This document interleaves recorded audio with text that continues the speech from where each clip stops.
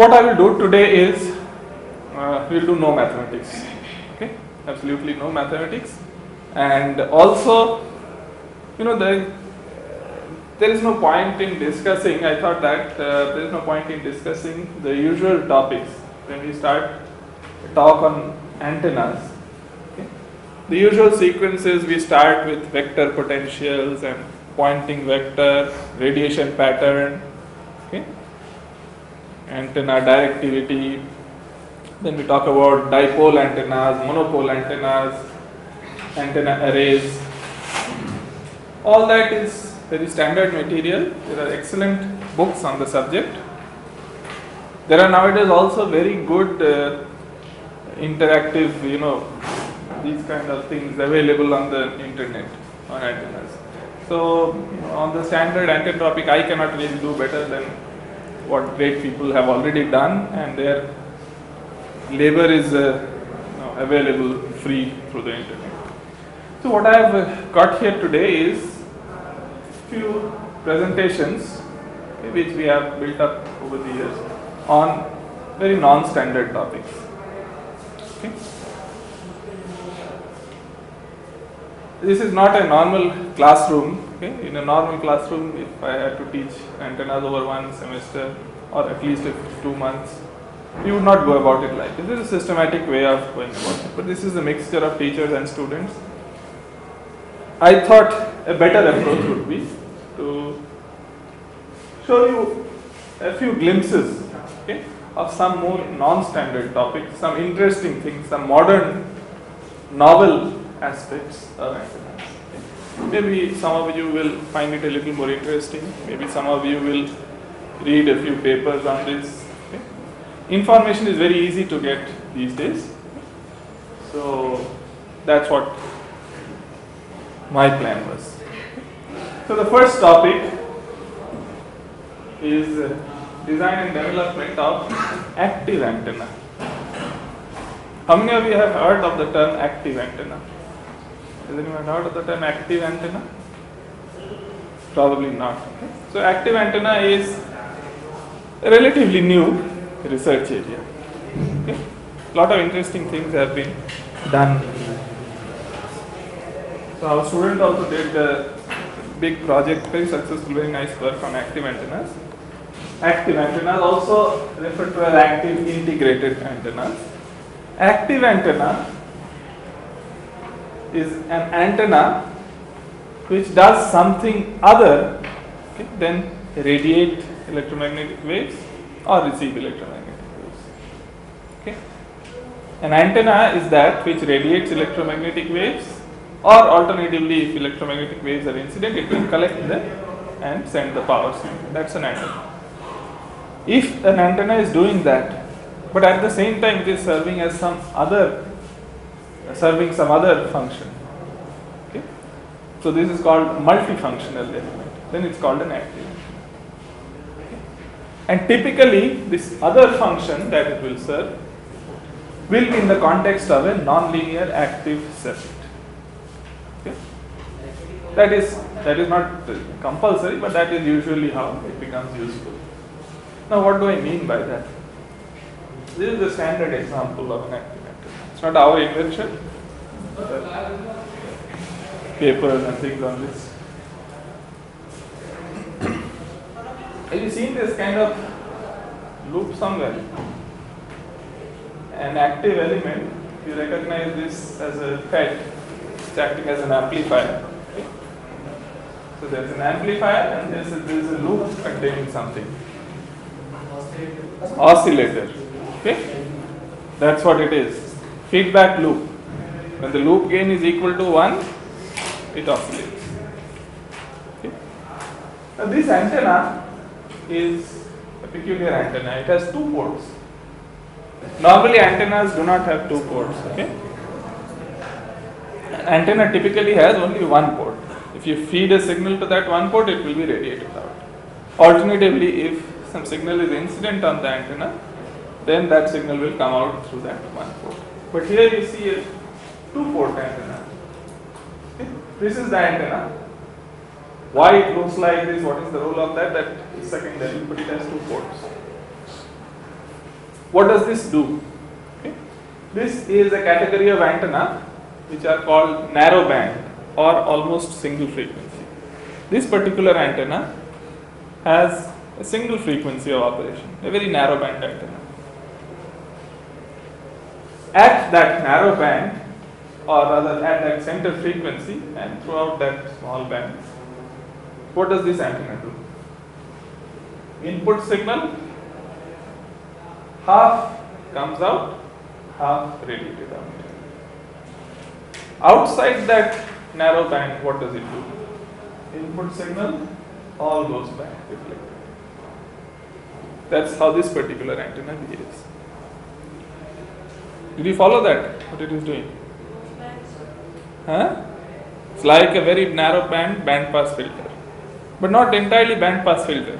What does a band pass filter do? In the pass bands, everything goes through. In the stop band, things are reflected back. Here, yes, in the stop band, things are reflected back. But in the pass band, not all of it passes, half of it passes. Half of it is radiated out. Which means that if the gain here is sufficient and the loop length, that's why you have some length of transmission line. If the loop length is properly tailored, then you have oscillations. At what frequency? At the center frequency. What happens to this is the key to the whole operation. What happens to the power generated by that oscillation? The power is radiated out through the antenna. Okay? So this is a standard, very typical example of active antenna. It is an oscillator cum radiator. In a standard oscillator, you would have a crystal maybe or some filter, very narrow band filter. Then the power output has to be taken from here and fed to a separate antenna. So instead of having an oscillator output going to an antenna, you have an oscillator in which an antenna is inbuilt. So that is called an active antenna.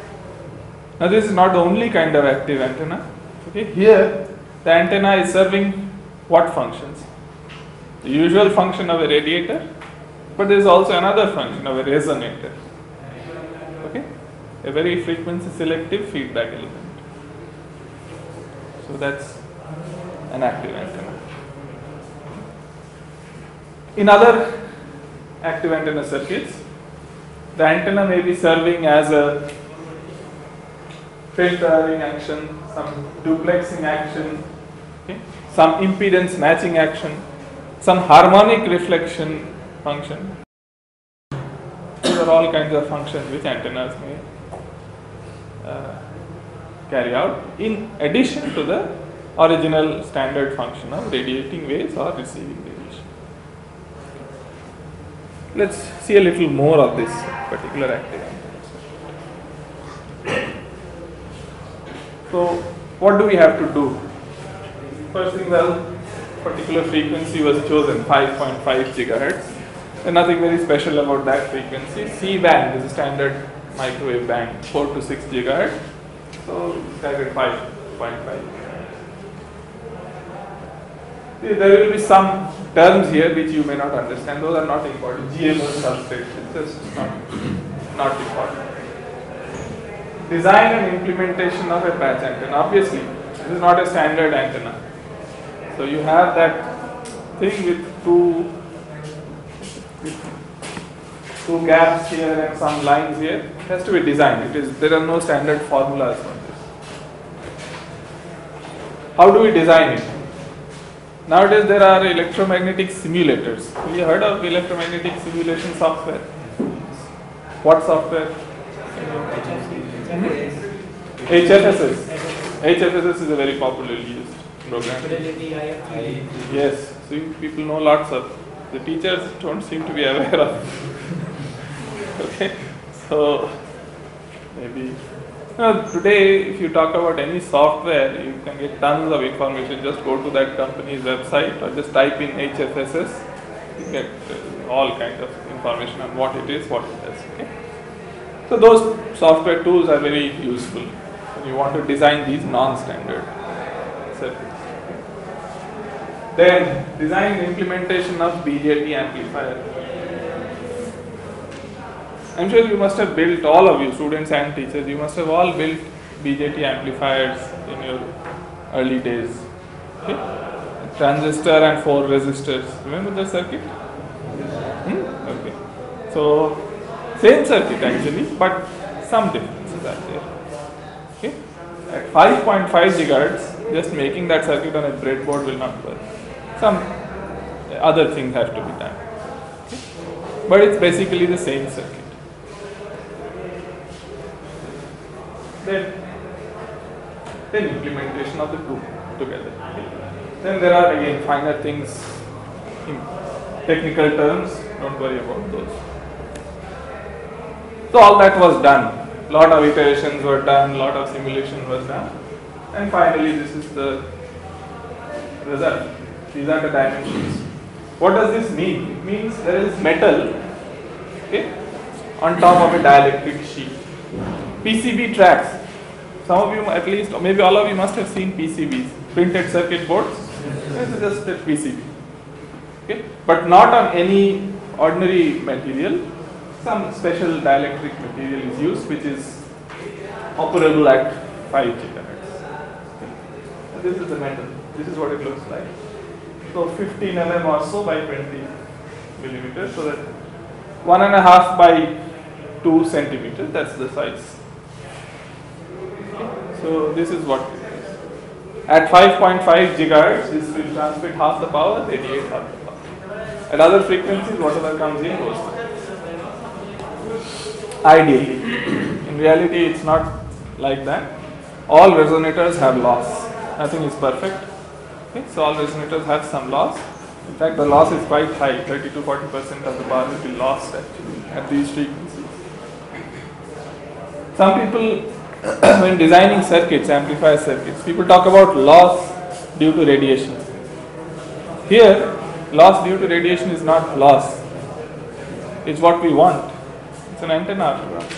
Okay? So it's a desirable. It's not loss. That is desirable. It's part of the operation. Why are we going for 50-50? Why not when we want more radiations? Yes.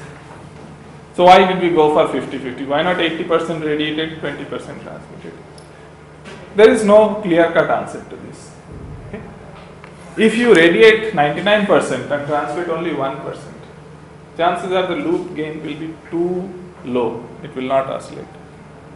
If you transmit 90%, radiate only 10%,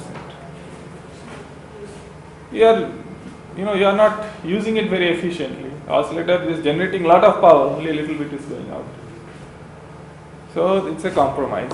And nobody says 50-50 is the best compromise. It's just something we started with.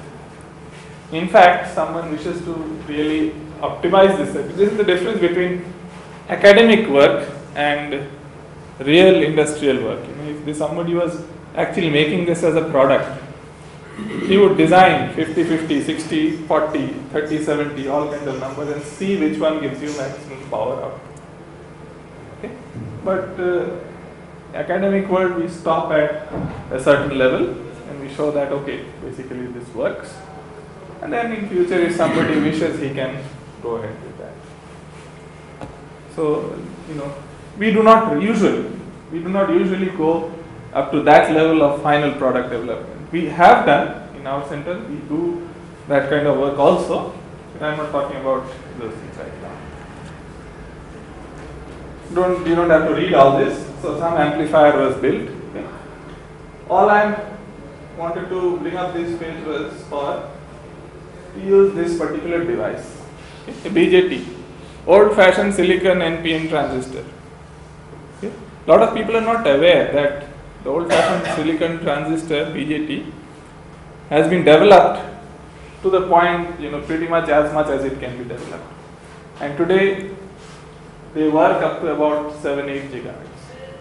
Okay. This is another thing, somehow people have this impression that whenever you go to the microwave range, you require klystrons and magnetrons and some trons. Okay. It's not so. It's not true. That information is vastly outdated. That's about World War II technology. Okay. Today you can use an old-fashioned silicon BJT up to 7-8 gigahertz. Beyond that, no. But there are other types of transistors, FETs and advanced FETs, which go much higher also. This particular transistor has a cutoff frequency of 25 gigahertz.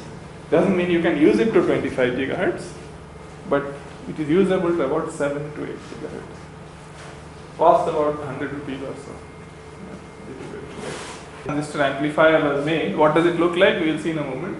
But this is the result. Do you know what are S parameters? See? S parameters, actually S parameters, that's another topic which unfortunately is loaded with all kinds of gray areas. A lot of people have a lot of different ways of explaining them. So I will not go into those problem zones. In this case it is very simple. Okay? S21 is the gain of the amplifier. S12, this small one, is the reverse gain. Obviously it is supposed to be very small. S11 is the reflection coefficient. Okay? See, this is a dB scale. So 1 means here, above this is gain, below this is loss. Okay? S11 is the reflection at the input. S22 is the reflection at the output. Okay? Reflections very low means well matched. The impedance matching is very good. High impedance means serious impedance mismatch. So this is what it looks like. Okay? Basically the whole point of all this is that it gives you about 7 dB gain at this. Which means the rest of the antenna, rest of the active antenna, the line losses, that 50% means 3 dB loss in that antenna, all that combined should not exceed 7 dB. In fact, it should not be more than 5 dB or so. Okay? That's all this tells me. This is measured, by the way.